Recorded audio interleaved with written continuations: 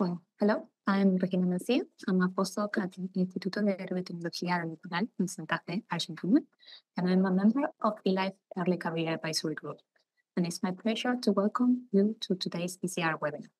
With this webinar series, we aim to give early career researchers a platform to discuss issues important to you and your research career. First, a word about our host.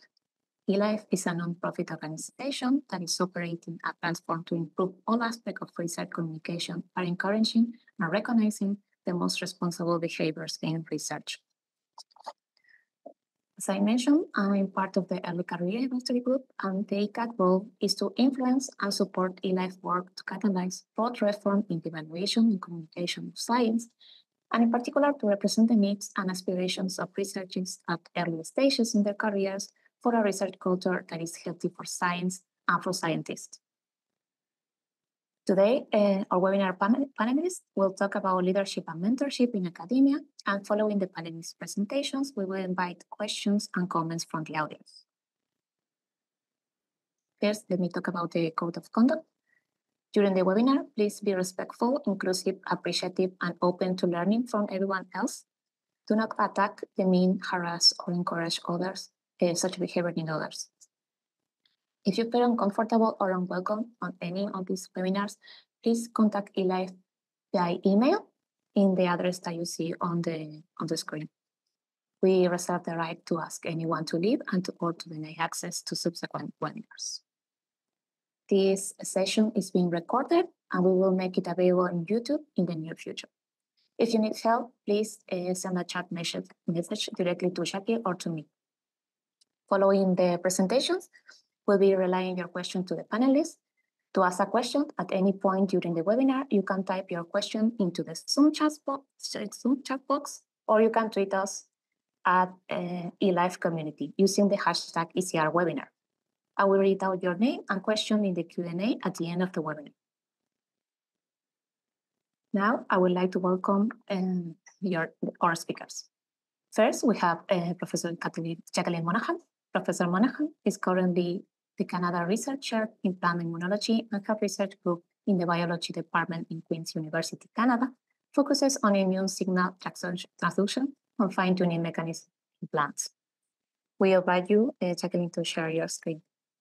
So we can move then to Dr. Thomas Auer. Okay. Dr. Auer started his independent group in 2020 and as an SNF Ambition Fellow to study castratory secret evolution, and he's currently at the Department of Biology at the University of Freiburg in Switzerland. So yeah, first of all, I want to thank Regina and Phineas and the eLife community to give me the chance to present myself and share my opinion, and I'm really looking forward to this discussion. So as Regina already said, I'm a assistant professor at the moment, but just a few words about my career path. So I started actually my scientific career in Germany. So I was doing my undergraduate studies in the University of Heidelberg before moving to the Institute career in Paris in France for a PhD in developmental neuroscience. And then I joined a lab in Switzerland for my postdoc. And then one event that kind of was important during this journey was then the starting of a family in 2016. So this is when my first kids were born. So then my family and myself decided we wanted to stay a little bit longer in Switzerland. And for this, I was able to gain one of these Ambizione fellowships for people not in Switzerland. So this is a funding scheme that basically allows you to do a first step into independence by funding your individual research for a time period up to 4 years. So during this time, I was still in the same department as where I did my postdoc, but I had the chance to hire a technician in the postdoc working with me. And so I had a small independent unit within the bigger department where I did my postdoc. And then end of last year, I started as an independent PI position as an assistant professor at the University of Freiburg in Switzerland as well. So basically all what I will be telling you today is based on my experience mainly in Europe. So as you can see, my whole research career was in Europe. So I'm mostly familiar with the funding and the academic landscape in Germany, Switzerland, and France, if there are specific questions about these countries. So Just a few words about my group. So my group is rather small. We are just 3 people. So there's Justine, that's my lab manager, and Enrico, that's my postdoc. So these are the people that I've been working with in the last 3 years. We are currently recruiting more students, but I still have, like, I would say a very junior perspective on mentorship and leadership. So I try to give you more advice how you can actively seek for mentorship than how I mentor my team. Maybe Jacqueline afterwards she will give you more details from the more senior perspective on that. So when Ivan actually approached me and wanted and asked me if I would be willing to talk about mentorship and leadership, I first had to think and reflect a little bit what does mentorship actually mean? So what are the different facets of mentorship? And as it's a very complex topic, I try to break it down to just the kind of core messages and the core principles that I think that are important for you to take home from this seminar. So basically, I try to distill it down into 2 points. So what is really crucial if we talk about mentorship and leadership, and this is independent of an academic or an industry setting, is for you to be proactive. So I think it's really crucial throughout your career stage that you try to be in the driving seat, that you are proactive, that you look for opportunities, and you're actively involved in shaping your career. And in this aspect, it's also important that you nurture your network at every career stage. I will give you more details in the next slide what I mean exactly with this, but I think this is really one of the most important aspects of mentorship and leadership. And the second, what I found especially important at the step from a postdoc, where you basically work with yourself and on your own project, when you then start leading people, that you should to get to know yourself. Because it will be crucially important that you know what you want, how you work, to better understand how others do. So basically what I try to show you on the next slide, I think it's important that you gain this knowledge and you spend some time reflecting on yourself to then be able to be a good leader and interact with others. So to put this bit more into context for the different stages of an academic career. So what I show you here, I just broke it down into PhD, postdoc, and junior PI as kind of the 3 stages that I went through. And as I said, just from the mentee perspective, so what are good mentors? What are crucial mentors that I was seeking throughout my career? And I think the first person that you should try to identify in your environment is a senior PI that you can connect with. So this should be a hierarchically independent person that is not your PI, that's a direct supervisor, but rather somebody in your environment that you interact with on a regular basis and that you can go to with when you seek for advice. So the advantage of this person will be that because of the seniority, he will have an independent view on the situation and he can help you at the different career stages. So just to give you an example, during your PhD, this might be a good person that you can go to ask for advice, which postdoc might be suitable for you. When you're a postdoc, this person might have a good perspective on what are career opportunities that are out there, how to approach the job search, and so on and so forth. And that's very important that maybe sometimes we forget a bit about is the peer group that is around you. So you should really culture and nurture this kind of network of people that you have that are at the same career stage as you, because they will face the same situations, they will face the same challenges, and they grow together with you. So during your PhD, this might be other PhD students in the same lab, but also PhD students that are in the same department. And what is interesting is when you will progress in your career, also these people, they might not work in the same field, they might not work in the same country, but if you stay in an academic environment, they will pop up in different research institutes around you, and you will actually be able to connect to this network later on in your career stage. And this is not only limited to academia, but also for industry. These people might be in an industry position that you're interested in and help you in the future. For the postdoc, it's maybe a bit different, because there, fellow postdocs in the same lab might be an important peer group then within your kind of tight research field, because they will be the peers that in the future you will be collaborating with when they open up their own independently research labs. So really try to be connected to this peer group and actively work on connecting to others around you. Then during this stage of PhD, postdoc, and PI, of course, then you should also seek for opportunities to mentor other people. So what are potential mentees that are around you? And these are usually either students, PhDs or postdocs, depending on your own on your own career stage. So you can help them and help your colleagues to basically orientate them and give them career advice when they come to you. And I would encourage you to actively seek out for this kind of junior people to really help them in their own career development, because it will also help you to reflect on your own path and what made you take distinct decisions. So I think this is all that I wanted to cover about mentorship. Then just a few words about leadership. And here, what I think is really crucial to develop leadership skills is that you learn about project and time management. So I think this is skills that are transferable in whatever environment you work with, but they will benefit you in every stage. If you are good in managing your own time, you will also need the skill to manage the time of others, to manage the project of others.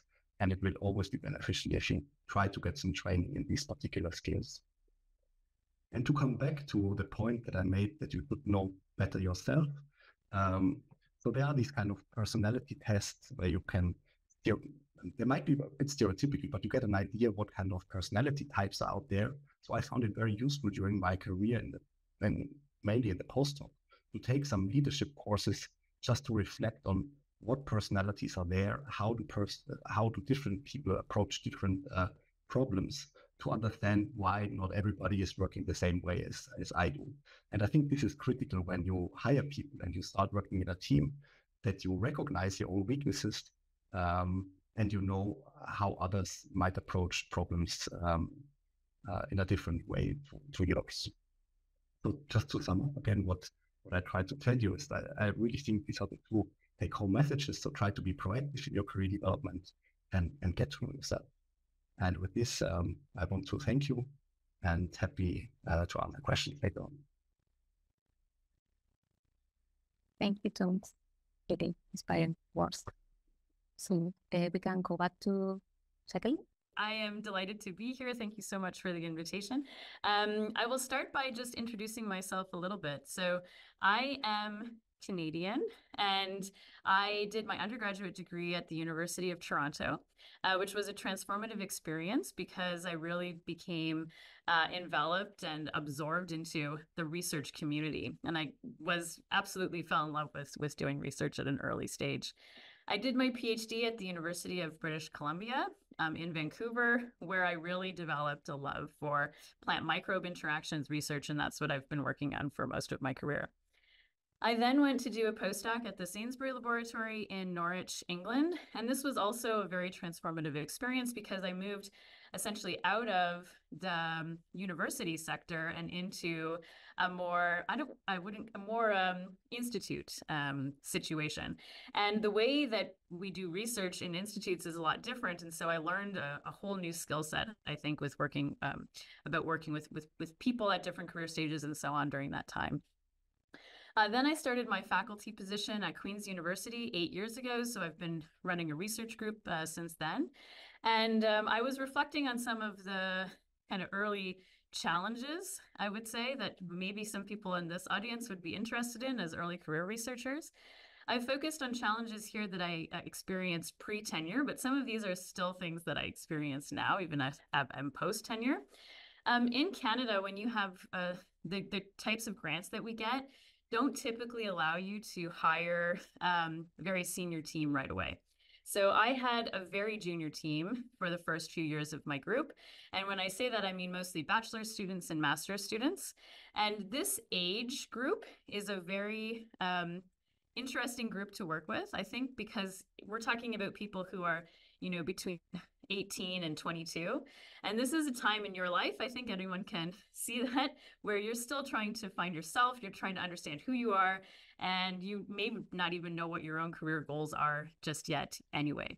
So that brought about a lot of challenges in itself, and notably this idea of balancing my trainees' career development with my own. Because when you're pre-tenure, you have a lot of things that you need to complete on the pathway to getting your permanent position, but you also do have to balance your goals and aspirations with the goals and aspirations of your trainees.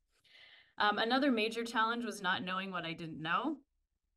What I mean by that is not understanding bureaucratic processes that happen at universities. I was always very, I don't know, not involved in how decisions get made at universities. I was just busy doing my research and didn't pay attention to, I don't know, decisions by committees and all that kind of thing. And so that was a big learning curve to figure out the governance of a university. And it took a long time to understand, and I'm still learning some of those things. And of course, I think most people in junior stages also suffer from imposter syndrome, and that was definitely something that I still struggle with, but for sure in the earlier years. So back to this idea of having a very junior team, or even just your first team, that brings me to ideas of mentorship. So, you know, I was very excited to become a mentor for all of my trainees. And one thing that I realized really early on is that being a supervisor does not mean you are a mentor. Mentorship requires building trust between you and your trainees. And I really like this analogy of a mentor as a coach. So if you think of somebody like Michael Jackson, who I've quoted, or sorry, Michael Jordan, who I've quoted here, he says that his best skill was that he was coachable. Okay. And if you think about someone like his famous coach, Phil Jackson, who would say, okay, you're not doing this part right. Change the angle of your ankle so that you'll, you know, get the basket in the net. Probably what you would do is change the angle of your ankle so that you could hit the ball into the net. What that requires, though, is a trust. You need to trust that your coach or your mentor is giving you advice that will actually benefit you. And building that trust takes a lot of time and effort and different skills. So I think one of the most important things to adopt as you are starting your own groups is things that will foster trust building. And one of those things, I think, is adopting a growth mindset overall. So embracing failures as opportunities, I think, is a really key, critical thing I would like people to take away. Science as an endeavor or research requires a lot of failures. It's how we figure things out. And a lot of times, especially for very young people, the success and self-worth is really tied closely to your work. And so failures can seem really, really important or big, and they can take over. Whereas if you really train, you know, your students and your postdocs and so on to just embrace failures as part of the growth process, I think this can go a long way in building trust. It also helps to build spaces where people can be authentic. They can be themselves. That includes grumpy days, that includes great days, that includes quirks and so on, and so that they can be part of an inclusive environment. Another important point that I want to make about mentorship is I think it's really important for group leaders to be deliberate in their access, like giving equal access to all of the trainees. So by being deliberate, I mean schedule those things into your calendar.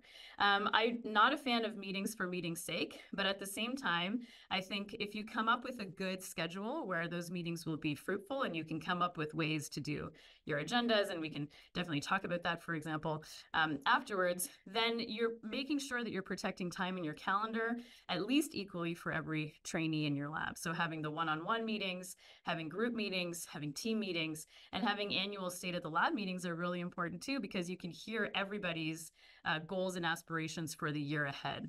Of course, that is a little bit prescriptive, and sometimes you need to generate also ad hoc meetings, for example, when scholarships are coming up or papers are being written and that sort of thing. And so you obviously have to have room for additional meetings as well. I have a lot to say about fostering an inclusive work environment. These are some key points, but I think we can talk about that more afterwards when we're having our discussion. But I think one of the things that coming back from my own challenges that I had at the beginning, not knowing what I didn't know, not understanding bureaucratic processes, I've come to realize that that kind of lack of information or lack of transparent information is a barrier to success for a lot of people. If you don't know the rules, how are you to play the game? So I think having very clear onboarding and operating procedures, being transparent about how processes work, you know, what are committee meetings, et cetera, for your students, really working together with them to come up with their training plans, and importantly, paying attention to when students or trainees are maybe not making the progress that you are expecting them to make, so that you can kind of try to understand what are the barriers to allowing you to move forward. And then usually that means that you can come up with some, solution. I'm giving you just a quick example of how we foster transparency in our lab. We have a lab wiki that has developed a lot over the years. So this took a long time to build up, but now it's in a good place, where we have shared documents for the whole lab that include things like all proposals and scholarships that we've ever written, all theses and committee reports that we have, other things like conference notes. Papers was a new one that we generated a couple of years ago, because new students, like master's students, for example, or even PhDs and postdocs, if they're moving from a different field, these are papers that are organized based on topic.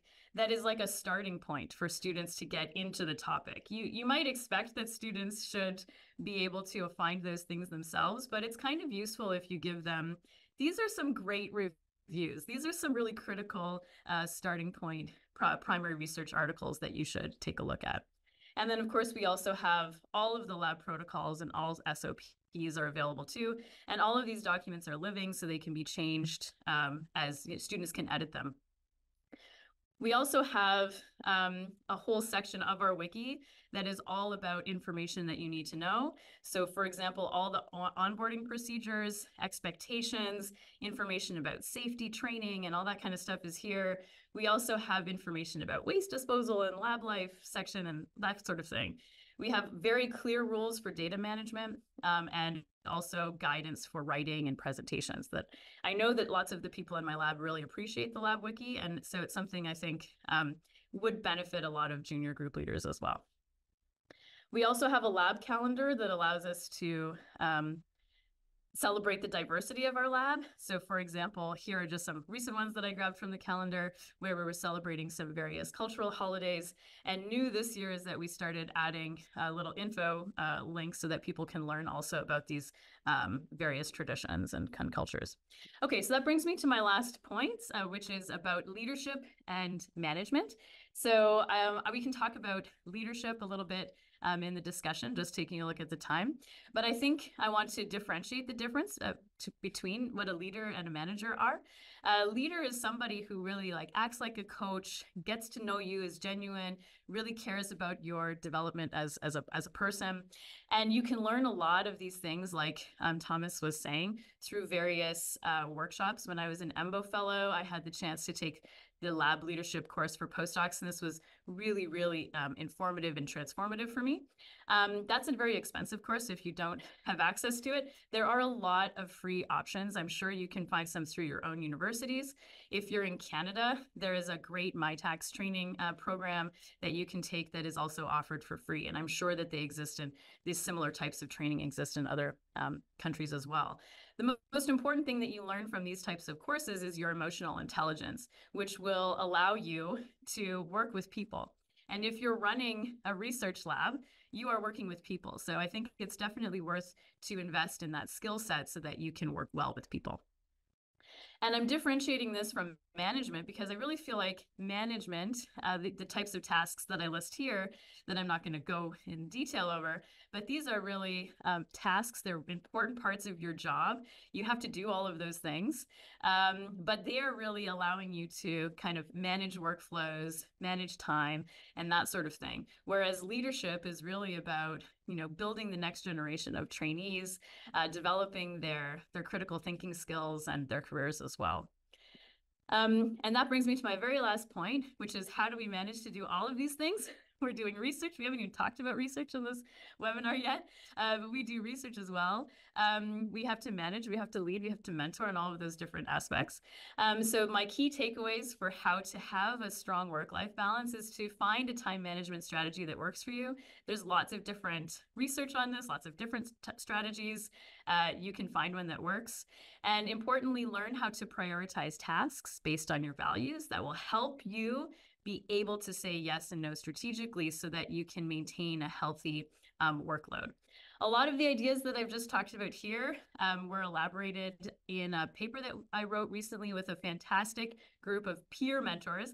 which is something I'm going to echo from what Thomas was saying. Finding a peer group is really, really important. I worked with these excellent co-authors, coming up with lots of ideas that we had over the past few years about how to build a sustainable and reproducible research career. And so I encourage you to take a look at that article. Thank you very much for your time. I'm looking forward to our discussions afterwards. Thank you, Jacqueline. That was a lot of nice tips. That was next, we have Dr. Sufyan Ashhad. Dr. Ashhad is currently leading the Breathing Neurosciences Laboratory at the National Center for Biological Sciences in Bangalore, India, where they focus on understanding signal processing mechanisms in the brain that enable the expression of breathing patterns in mammals. Well, we invite Sufyan to share the screen. Okay. Thank you, Regina and Divyansh, for this opportunity, and I'm excited to be interacting with the eLife community. So I'm going to talk about several points which have been highlighted already by Jacqueline and Thomas, but with a slightly different perspective. So I'll give you an outline of my academic journey, and during that journey, what I learned from my mentors and what I learned from my mentees in terms of developing mentorship skills and mentor-mentee relationship. I started my research journey at the Indian Institute of Science, Bangalore, where I was an integrated MS PhD student from 2009 to 16. And for most of my research, I worked with Professor Rishikesh Narayanan, and I worked on cellular neurophysiology and trying to understand neuron-astrocyte interactions. From there, I shifted my field and went to understand how network of neurons generate behavior at UCLA in Professor Jack Feldman's lab. And the behavior that I was interested in was breathing rhythms and neural control of breathing. And I completed my postdoctoral research in 2022. And from November 2022 till date, I am assistant professor at the National Center for Biological Sciences, Bangalore. And in terms of what I learned about mentorships, I'd like you to take you through my personal journey and the lessons that I learned there. So as a mentee, the first lesson to be successful and to be able to stand on my own science and my own research was to ask my own independent question. So when I joined my PhD lab, my PhD mentor was very specific about encouraging asking independent questions for each and every student in the lab. This also meant that there were really any conflicts in terms of research topics between students, and everyone was encouraged to explore their creative side. And my training, other emphasis during my training was to develop a diverse and interdisciplinary research. And that was something that motivated me to shift my model system and specific research questions during my postdoctoral research. During my postdoc, I was also encouraged to focus on emergent research directions so that I can take the field forward. So this was a great contribution of my postdoc mentor, that he encouraged me to ask tough questions where and always encouraged me to go beyond my comfort zone. And a good mentor is a mentor who can actually understand what your strengths are, even when you don't understand your own strengths. So as Thomas says, understand yourself. A good mentor helps you understand yourself, both in terms of research management as well as in terms of science. And then understand your research field. So during my postdoc,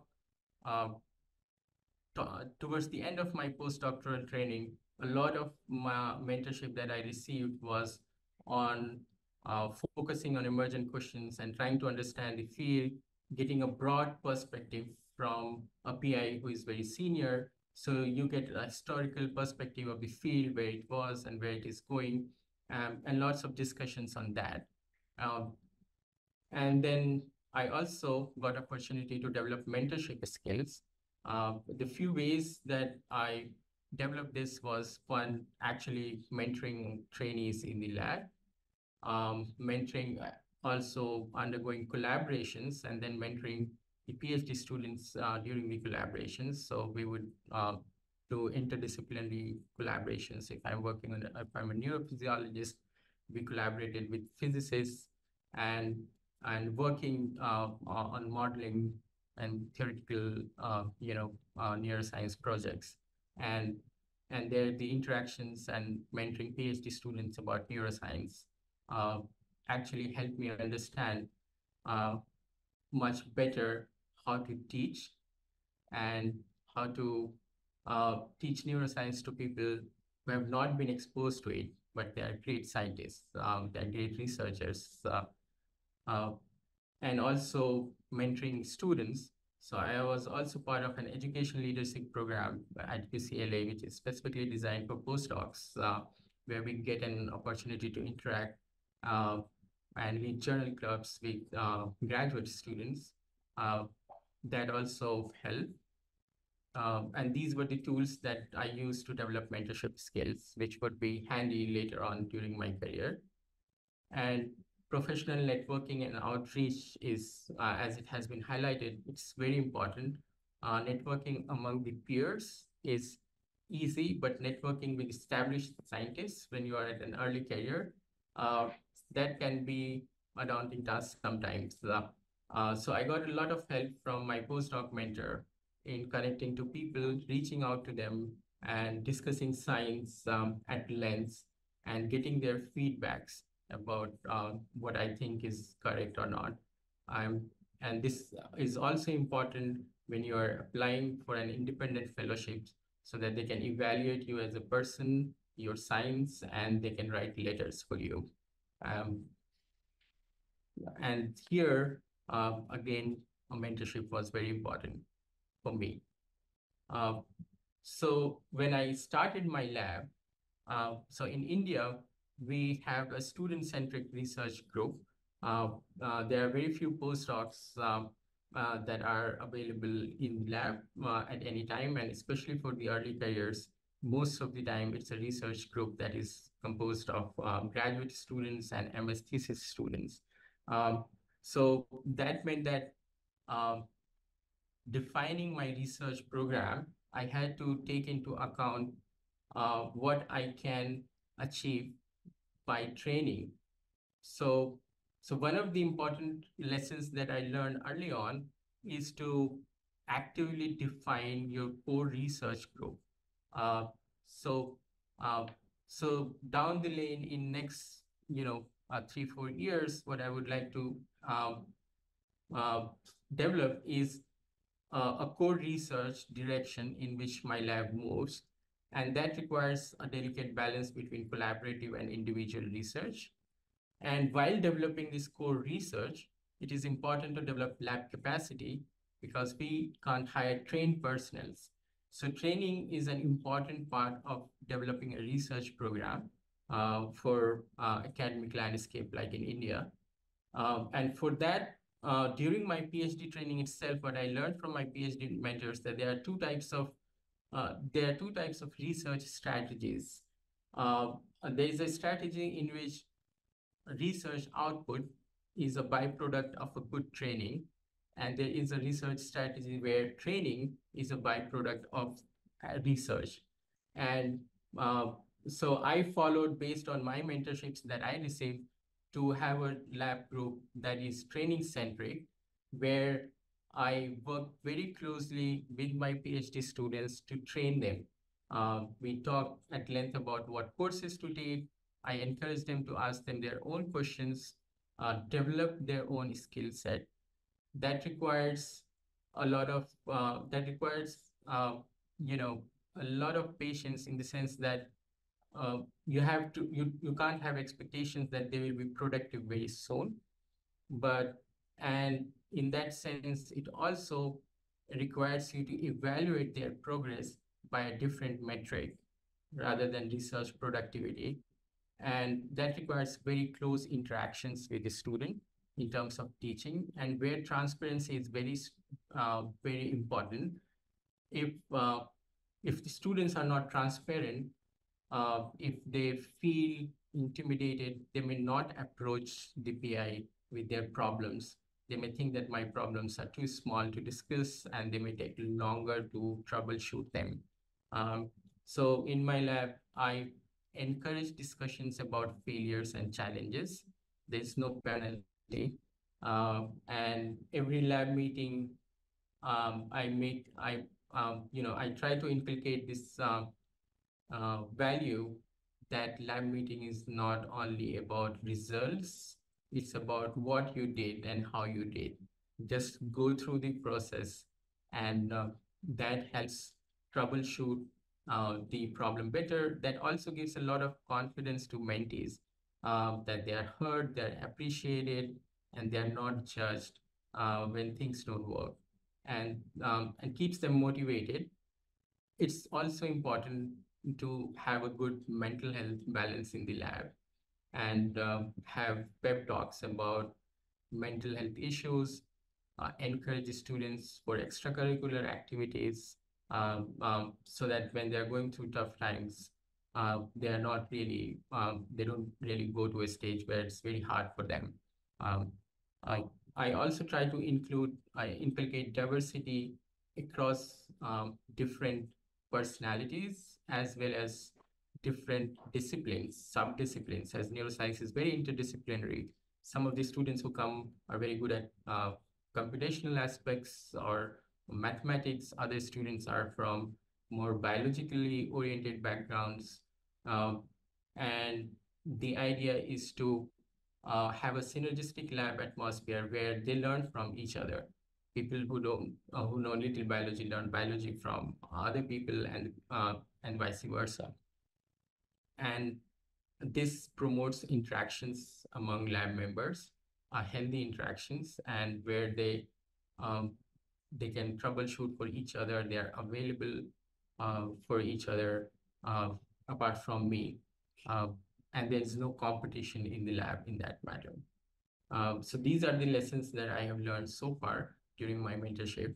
I think that as Jacqueline also mentioned, a perspective that I have towards my research goals and career objective is to think of research as a nonlinear dynamics, in the sense that for some time you will have a lag phase where not much happens, and then once you have developed a robust lab capacity and training, then the research output will basically come out. A lot of research output will come out in a relatively smaller time. So that's one way of thinking about it, that it's not a linear progression. When we start research that is training based, and when you have to build lab capacity from scratch towards a goal. With that, I would thank you again for this opportunity, and also I would love to take questions. Thank you. It's very interesting. And we have a question from the audience, I think addressed to all the panelists, is how do we approach a potential senior mentor? I think, Thomas, do you talk about a little bit about having senior mentors? So I guess it depends a lot on what type of interaction you have with this person already. So I think easiest it is if this is a senior person in your direct environment that you meet, like in seminars in the same institutes and so on. And then I would just approach them, like whatever occasion, either personally or write them an email. And then in my experience, I think senior people are very happy to have a chat and or a coffee with you if you just ask them for advice. So I would just be very blunt and approach them directly. Yeah. I'm just going to add a small point to that. One thing I think that supervisors can do is make sure when you're at conferences, or even when you're not at conferences, just in general, when you're interacting with your trainees, to be proactive in introducing them to your colleagues. That will also train them to not be frightened to interact with senior people. So the more that you can do that, even if that's not the person that they might, end up going to work in a lab with, they will have the experience of doing that. So take the opportunities when you're at conferences with people, don't be the lone wolf. Take your trainees with you and start introducing them to your network. Great, bye. And there's a question to Jacqueline from Charles Lebevier. How easy is to truly say no when you have too much on your plate? Oh, no, I didn't say it's easy. Yeah, it's not easy. It's not easy. But I think, one of the things I learned from the wonderful Liz Haswell when we worked together on that paper that I talked about at the end, is that it's really important to define your value system. When that can change over time, so you have to kind of go back to it each year, or at an interval that makes sense. And if you can clearly define your values, in terms of your work and your life and so on, then you can orient your goals and your tasks with your values. And knowing that is a very powerful way of knowing what you can say yes and no to. It makes decisions a lot easier. It makes harder decisions a lot easier. And one thing I've heard somewhere on Twitter, I don't remember who said it, but somebody said that saying no to something means that you can say yes to things you've already committed to, or saying yes to things that might be more important to you. So it's not easy. It takes time. It takes time. Eventually, though, if you're committed to learning how to be strategic about those things, it will become a lot easier to say no to even great opportunities. But if they don't align right now, say no. You're only one person. You can't do everything. You have to basically save yourself. Sometimes you can say, okay, no, not right now, but please keep me in mind in 2 years' time or something like that. There's another question from Paul Millington. Have you participated in formal university mentoring schemes? How have you benefited from this? I think Sufyan, you talk a little bit about this type of programs in university. Yeah, so I did participate in one of these programs, which was specifically designed for postdocs, and this was called UCLA Bioscience Postdoc Education Leadership Program, where we participated in graduate student. So there was this course where we would sit through the lectures with the PIs, and then there would be and there were several modules, and for each module there would be a journal club, and the postdocs would actually interact with the students for journal club. There would be assignments that we would discuss, and there would be papers that we would discuss, and we will try to highlight how to what nuances to look into those papers, and any specific questions that arise from there. So that was kind of teaching leadership program that was useful to some extent, in the sense that there are certain latent latent skills that we learn. It just brings them out and helps refine them much better in a more formal setup, and that's the utility of it. Okay. There's an interesting question from Thomas Cook. How do you address conflicts within your group? How to balance your own interests and goals versus the interests of your group members?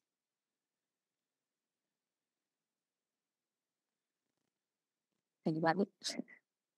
Maybe you don't have conflicts in your groups. No, conflicts every day. I mean, I think it's a really good question. It's something I ask interviewees all the time, like, give me an example of how you handle the conflict. And sometimes people say, no, I don't get into conflicts. And we're human. There are conflicts all the time. So I think even in the most inclusive spaces, you're going to have even small conflicts. One of the things I think it's really important to recognize is that research environments are inherently stressful. Even if we try for them not to be. As I said, a lot of people tie their self-worth into their work, and that is going to breed pressure and stress and so on. So I think finding ways to release that pressure is really important. For example, one thing that we do in lab meeting is we spend 15 minutes playing Uno. It's a silly thing, but it kind of, lightens the mood and it's kind of fun. When real conflicts arise, though, like ones that are not just kind of petty things, you have to be willing to have difficult conversations with your team or with individual people who are suffering with that conflict. So you have to pay attention. There's no like one answer to how to handle conflicts because they're so different. But I think overall, having a willingness to not let it fester and really try to come up, like to facilitate a resolution as soon as possible, is the best way to do it. So the different skills, there's all sorts of different ways depending on what type of conflict. So, but generally, just not letting it sit is an important thing. Yeah, that's important. Communication is the key. We have another question from Mahiba and Venstuslavo. We all have different personalities. As group leader, how do you manage group dynamics to ensure the well integration of each personality within the group and to make sure everyone's find their place? So one of the approach that I have is that I assume that everyone will be different. So there is no homogeneous structure that I follow. There are people who are more individualistic, and I think that's okay if they want totally independent research. There are people who are more collaborative, and that's also okay. And in terms of, I have students who love more frequent interactions. I have students who don't really want to very, very frequent interactions, but they are, very diligent in their work, because I think that one of the, my understanding is that they have a very high bar for themselves. So they think that if they have done something significant only, then they'll come to me, or if there is any other problem. So there are also subtle ways of engaging with your research group. For example, we go for lab tea or coffee or lab lunch together.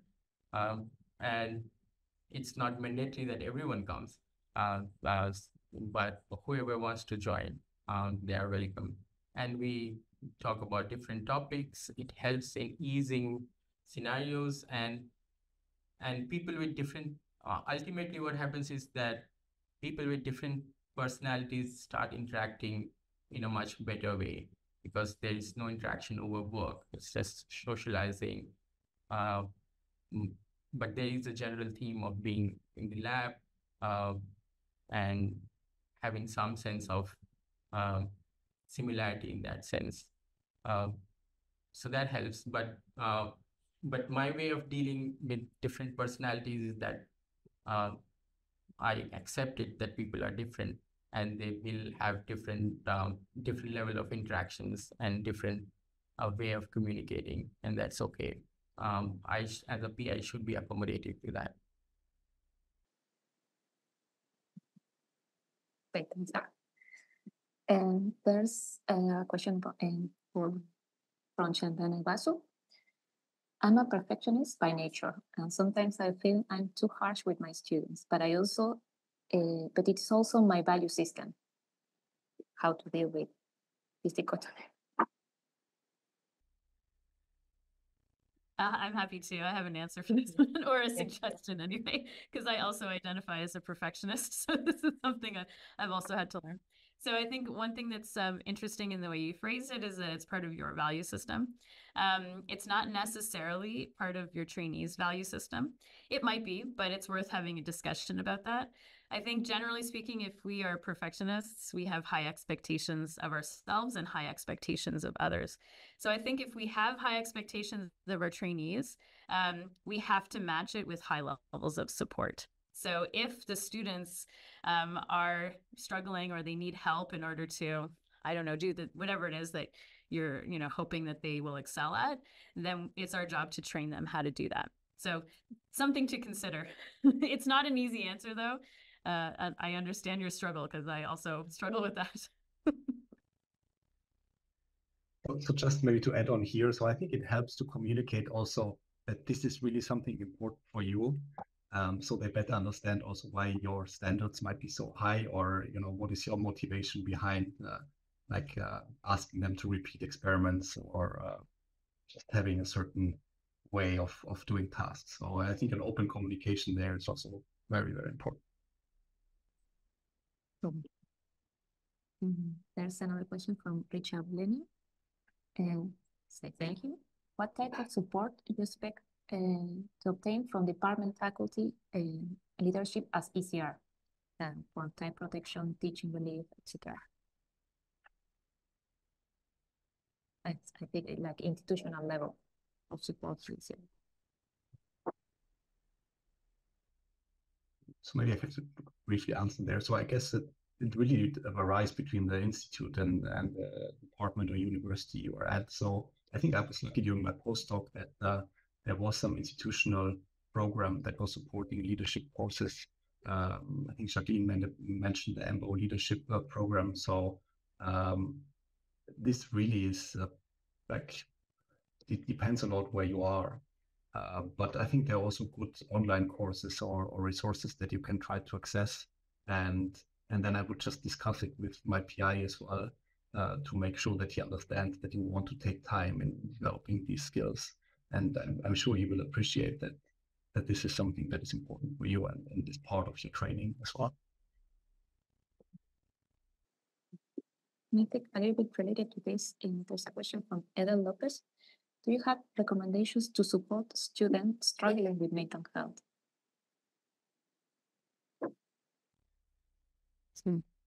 And I think that it's a very important topic.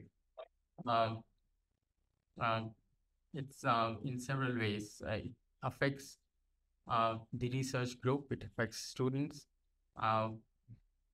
So one of the things that as a group leaders we can do very proactively to talk about it in the lab and lab meetings, and to make it clear that it's okay to discuss these things. These are not taboo, and that you understand, and that it's just like any other illness. When people need time to recover, it's okay to take time for mental illness also. Also create a lab atmosphere which is very inclusive and understanding. It doesn't mean, so there is a balance here between, privacy as well as keeping a very warm lab atmosphere which is accommodating. So it's not necessarily that, you discuss who is suffering from what, but as a general discussion in the lab. As for individual discussions, we should have access to institutional support system, and nowadays in almost in all institutes, there are very active support systems available, and we should guide students there, and make them feel relaxed and that it's okay to go through a bad phase, and everyone goes through it, at some point in their life. And this is very important as a human perspective, also as for your lab productivity, to have this have a very supportive atmosphere in the lab on these issues. It's very important to support the students. And I think we can take one final question. There's one from Virginia Miguel. What techniques, approaches do you use to keep your team motivated, especially during periods of high stress or significant challenges? I can offer one thing to Virginia. I think one of the first things, we talk a lot about transparency and communication. I think being open about if it's a time of significant challenge or stress for you, to mention that. I think it can be useful to either mention it if you're not comfortable with the rest of your group, but even with your group leader, because it helps to, I don't know, redefine some ongoing goals, timelines, and things like that. Most of our research is not urgent. Most of our work is not urgent. So even if we're working on revisions and that sort of thing, it's actually not as urgent as most of us think that those things are. So if you can talk to your group leader or talk to your supervisor and see, is it possible to extend this deadline? I can't manage all of these things at the same time.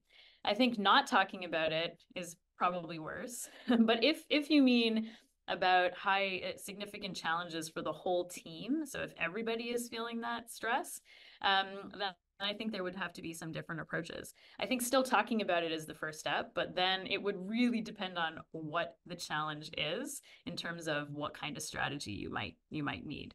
It could be something like, let's start having picnic. That could be something simple, but it sounds like you mean something that's a little bit more challenging than that. So I guess you would need to find more information so that you could better identify, solutions.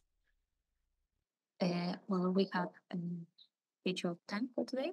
And thank you to all the panelists. It was a great event. And thank you to the people who attended to and participate with their questions. If you wish to continue our discussions, you can do it. You can contact us at community@eLife. And you can tweet using the hashtag ECR Webinar and tag eLife community. So thank you, everyone. Today's session will be on YouTube in the next days. And I'll let you to the rest of the archive. Thank you very much. Thank you. Bye-bye. Thank you. Yeah. Have a good day.